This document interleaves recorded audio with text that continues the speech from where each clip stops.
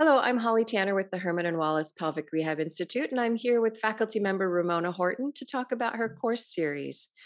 Ramona, first, will you start by telling us a little bit about yourself and your background? Hey, thanks, Holly. It's really fun to do this and get an opportunity to explain exactly what it is that I do. So, my introduction to physical therapy was knee surgery at 16, but my introduction to the professional world is I was a physical therapist in the Army. I went through the Army Baylor program, which gave me a master's degree in 15 months and quite a rude awakening to learning how to think for yourself. That was the whole emphasis of the military program. And since then, lived a few different places, got out of the military, and settled in Southern Oregon. So I'm just one state down from you in a small valley here. And 2007, went up to Seattle and had at just a course, and Kathy Wallace was there. We started chatting a little bit. And after about an hour talking, she's like, I want you to teach a course for me. And that's sort of how it all started. And what was that first course? Okay, so the very first course that I taught for Kathy and Holly was a visceral mobilization for the urinary system. So going back to how I got into visceral work goes back to my time in the military. I had a very large baby, kind of as Elaine Miller says, wrecked my undercarriage. And I had no bladder control whatsoever and in the hospital. And the physician that was the head of the OB department in a military hospital patted me on the shoulder and said, "That's okay. Just do 1,000 kegels a day, and when you're 40 and want your hysterectomy, we'll fix your bladder then." And believe me, Wow. I can quote it because those words were cemented in my brain.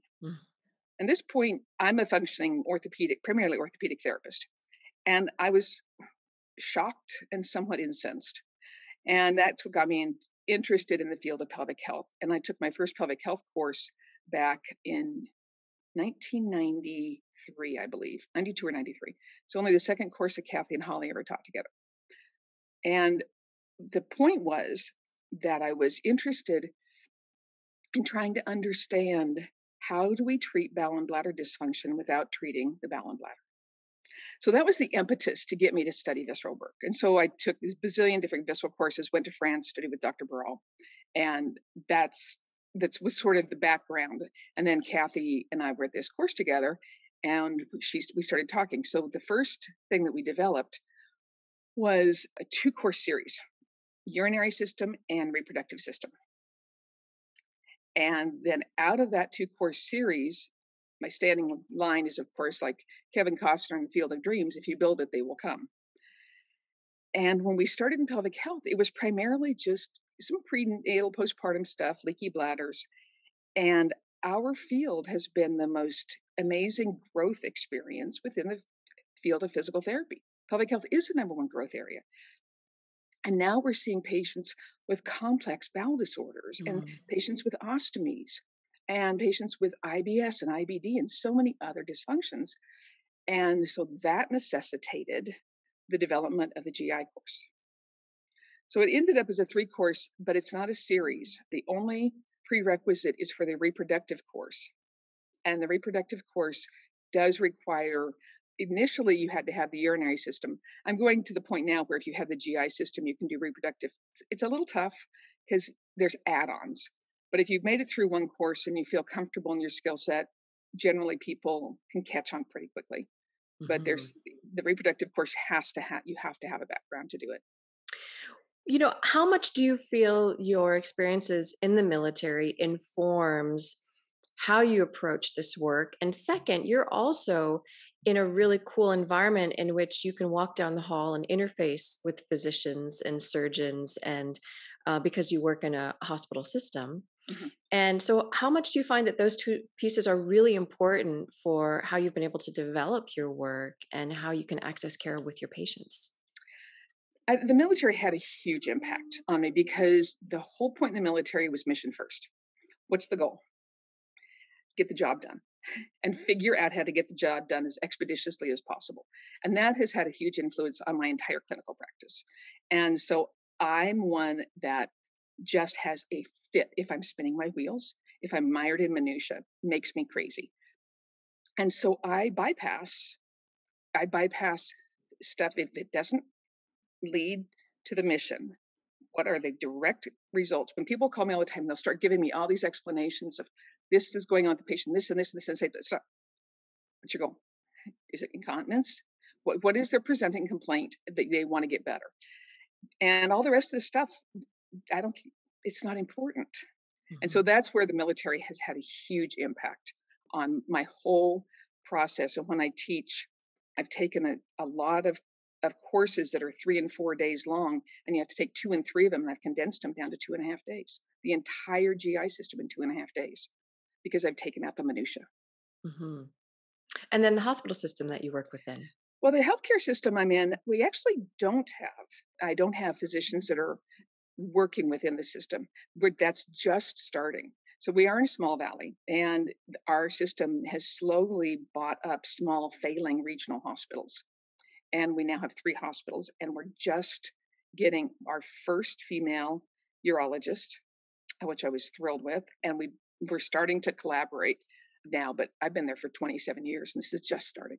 In terms of the reproductive, urinary, and GI courses that you have, what can folks expect to learn at these courses? And what kind of patients might they find they now have more tools to approach these patients with? Sure. Well, the entire premise, excuse me, okay, the entire premise of visceral work is the understanding that the attachment of the visceral structures, the visceral fascia, attaches to the somatic frame. When we look at the somatic frame, we all are very familiar with the idea of the canister, functional anatomical construct where we have the respiratory diaphragm at the top and the pelvic diaphragm at the bottom. The side walls are the abdominal, primarily abdominal dorsal lumbar fascia with the multifidi. And that anatomical construct is the center of our stabilization platform. Well, maybe you could say the pelvic floor is the platform of it, but that core, that canister. Well, attaching to the core and the canister on the outside is all of our musculature that we're always working on as physical therapists. But it also has attachments on the inside. The premise of the visceral work is that we are not hollow, and that these structures and these attachments have an influence on the function of the somatic frame. That one cannot ignore the fact that you have a 3-pound liver sitting underneath your diaphragm on the right side, that you have a solid uterus in your pelvis with spokes in the endo-pelvic fascia that go out and attach to the pelvic sidewalls and the sacrum, that the endo-pelvic fascia attaches along the sacrum all the way down to the level of the coccyx. And and that depending on the positioning of the uterus, can set up an asymmetry. When there's an asymmetry in the body, that creates a pull on the musculature, and the musculature therefore would be functioning suboptimally. That's Mhm. kind of it in a nutshell for all 3 courses. That's great. And what advice do you have for participants when they're coming into this work? And perhaps they would describe themselves as very exercise based or not having a lot of skills in palpation or the visceral anatomy. What are some pearls that you give to folks when they come into the work or even once they've taken the work, the classwork, how to keep developing those skills? I have a number of silly sayings. I mean, I say a lot of silly things so people remember them. The one is always, if the structure's tight, it's tight for a reason. And it's tight because the brain is keeping it that way. Too often people are going, oh, the hamstring is tight, therefore we have to do something to the hamstring. And my answer is no, if the hamstring's tight because the brain is keeping it tight. What's driving that? Well, or let's say pelvic floor since we're talking about the visceral course, or the abdominal wall. So what's the driver? And that's a common term that people use all the time, but I want you to think about it from a visceral perspective, because what do you think the brain likes more? The kidneys or the psoas? Or the kidneys or the abdominal wall? Well, without kidney function, you die in 3 days. So I think the brain's protecting the kidneys. And I think the brain is using the psoas as the guard. Mhm. So let's stop shoving our fingers through people's abdomen to release their psoas. Drives me insane. And let's start thinking about what the brain's protecting. Hmm. And again, that's the whole premise is the brain likes the structures on the inside of the body. They keep us alive. And maybe that if the muscle is tight, the brain's driving that. And your job is to ask yourself what. So my next silly saying is who lives in the neighborhood and where do the relatives live? Who lives in the neighborhood means what's the regional anatomy in the area? Okay, so let's talk about a woman has bladder urgency frequency. And she had a history of a really significant fall 10 years ago, motor vehicle accident, something. And she has right hip pain and bladder urgency frequency. Well, my first thought is we need to look at the liver and the kidney on the right side. And and you would think, well, why? Well, A, they had a fall, but B, this right hip and groin pain is the distribution of the lumbar plexus. And the lumbar plexus lives in the neighborhood right behind the kidney. If I didn't say it is, but if the brain might be protecting the kidney, then we can see that it would be tightening up that tissue, which could potentially cause an upregulation in the region of the lumbar plexus. The lumbar plexus distribution would be going down to the right hip and groin region, but also what's in the lumbar plexus, but the hypogastric. So the hypogastric nerves are all found in the lumbar plexus, and that contributes to bladder urgency frequency. So that's just an example of sort of the way I am trying to teach people to think. Hmm. Is ask yourself who lives in the neighborhood and where do the relatives live? The relatives are what we're talking about the innervation of the hypogastrics. Or maybe a woman has had a C-section, now she has a lot of bladder urgency frequency. Well, the iliohypogastric nerve could be getting irritated by the C-section scar because of its where it's living. Puppies in the background. And so then we might get bladder urgency frequency from that. So the final thing I really talk about is know your anatomy like the back of your hand. For those people that haven't studied visceral anatomy extensively, that's okay. You can learn it. We send out a list of the visceral structures for each course that you need to become familiar with, and giving them that opportunity to learn the anatomy. And then my goal is to just get right to the nitty gritty and say, these are the typical patterns that you might experience. And here's who lives in the neighborhood. And we talk about the regional anatomy and what's above it, below it, on either side. And then let's talk about the innervation and distribution that you might see if they develop a viscerosomatic response, which is convergence occurring at the dorsal horn, or you might see a somatovisceral response. So you can see any number of these types of referred pain patterns and learning how to recognize that. So that's the whole premise is I want to teach people how to think. I don't want to teach them 87 techniques. I want to teach them how to think for themselves. And that all goes back to my time in the military.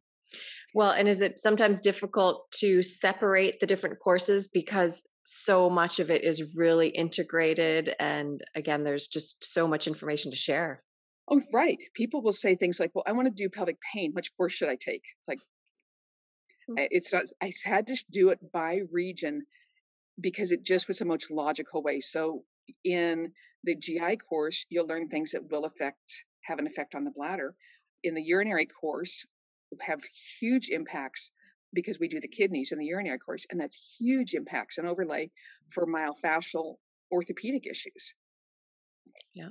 But there's huge impacts on myofascial orthopedic issues in pain patients with the GI course because that's where we learn all the diaphragmatic structures. And for pain patients, if that diaphragm isn't expanding, your pelvic diaphragm's not going to expand. Sure. And we, if you don't breathe properly, then you're just simply you're not going to have that excursion that we're looking for. And you can teach people breathing exercises till the cows come home. But if the brain is driving a protection mechanism in the diaphragm structures, liver primarily and spleen, the solid structures, if the liver's driving a protection mechanism, you are not going to override that with conscious breathing exercises. But you can override it when you utilize manual therapy techniques, having a conversation with the brain. Well, I know everyone is so excited about your courses, and all the feedback is always very positive, including people saying they were able to put the work right into play on the first day after they take your courses. That is one of So, my goals. This yeah. has always been one of the goals, is to be able to walk in day one and implement the techniques, and to implement the theory and implement the techniques immediately in your clinical practice. Well, thank you so much, Ramona, for sharing your thoughts. Okay, thank you, Holly. It's been a pleasure.